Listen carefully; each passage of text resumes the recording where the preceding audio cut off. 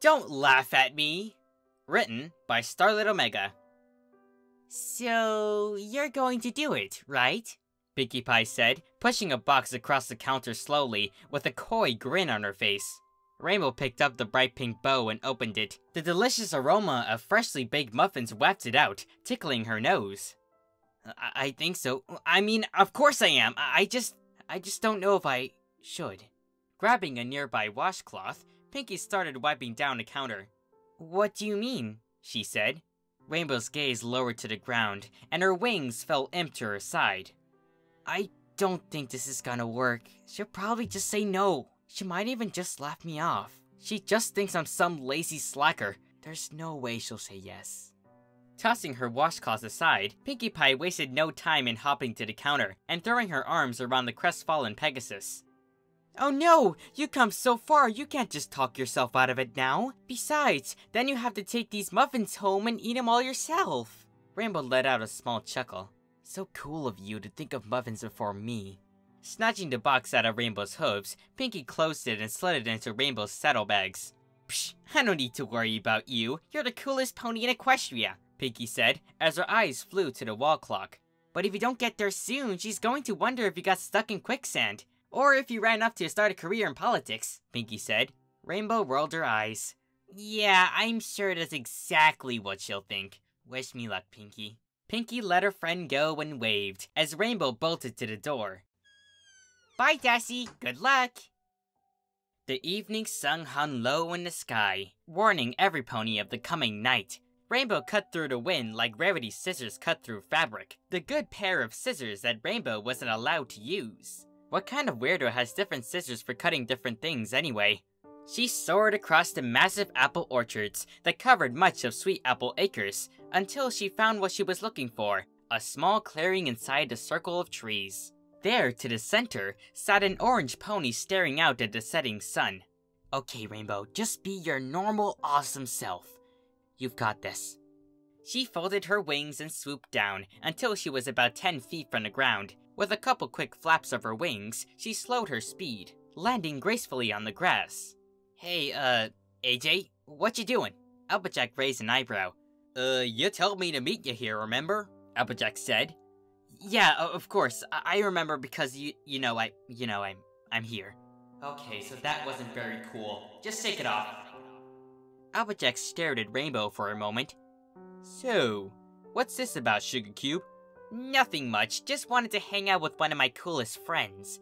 I also brought these, Rainbow said, as she removed the box from her saddlebags and opened it. Applejack's eyes lit up.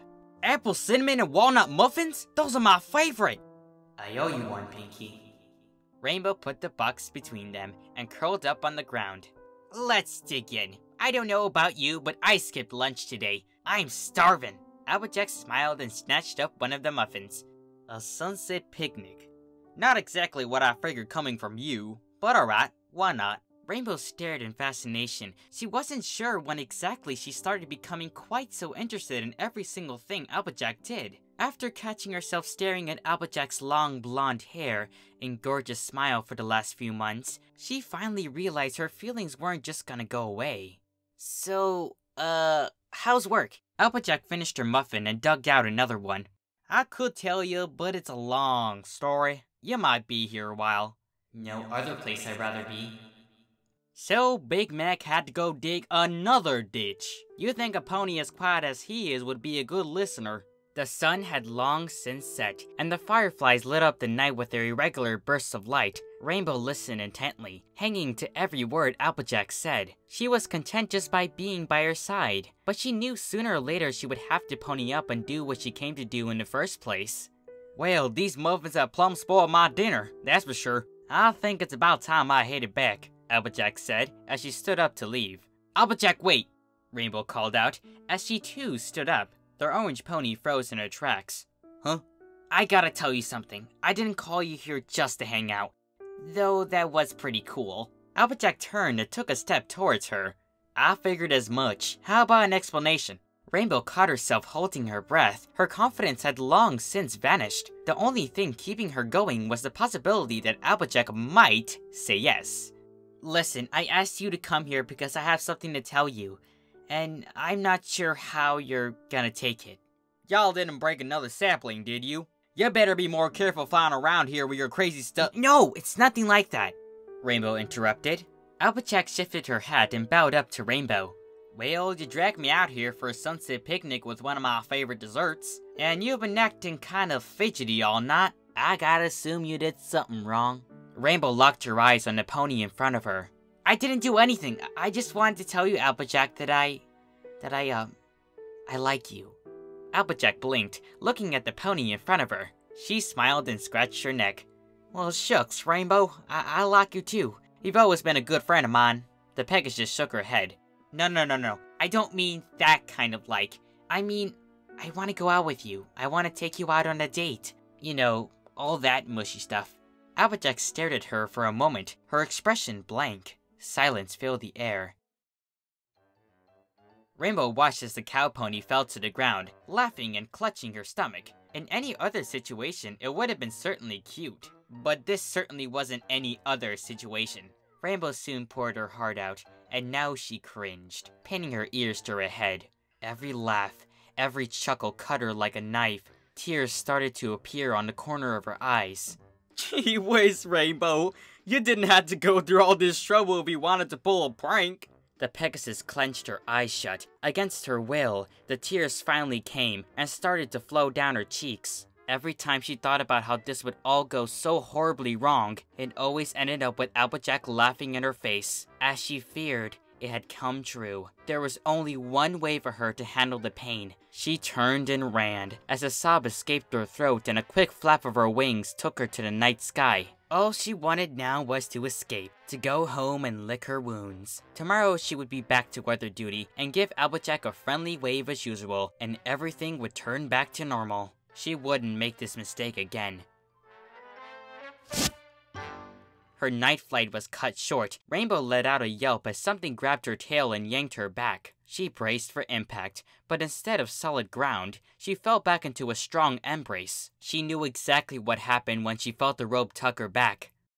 Let me go! Rainbow screamed. She thrashed about, kicking her legs and flapping her wings. Angry and heartbroken, she fought with every ounce of strength she had. The two powerful hooves wrapped around her barrel held tight, weathering the storm of fury and feathers until the Pegasus finally tired out. Rainbow stopped struggling and quieted her sniffling. It was embarrassing enough to have Applejack laugh at her, even worse to let the cow pony hear her cry. It didn't take long for her to melt into the hooves of the pony she dreamed about for months.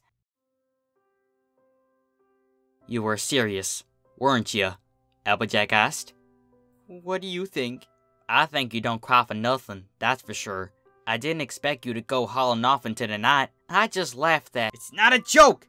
Rainbow screamed, kicking once again. Applejack tightened her grip once more. Shh, it's alright, Applejack said, trying to calm the struggling Pegasus. I know you're not a joke, hun. The thrashing and anger ceased once more, as Rainbow finally calmed down.